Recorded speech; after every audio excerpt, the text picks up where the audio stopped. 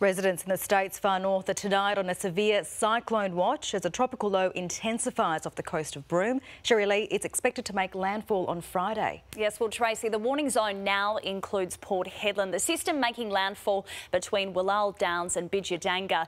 The tropical low will move off the Kimberley coast tonight, with the Bureau expecting it to develop into a Category 1 cyclone Joyce over open water by tomorrow afternoon. Now, from there, it is expected to track in a southwesterly direction along the Kimberley and Pilbara coastline, strengthening into a Category 2 Thursday afternoon.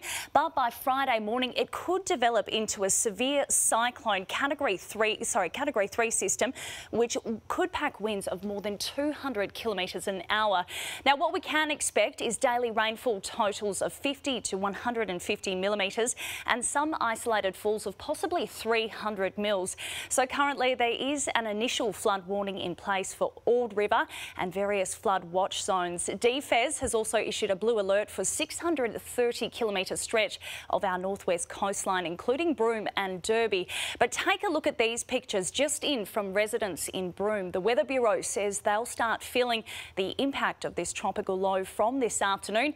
And as you can see, it's definitely looking threatening. But I'll have the rest of all the forecast details coming up for you later in the bulletin, Tracy.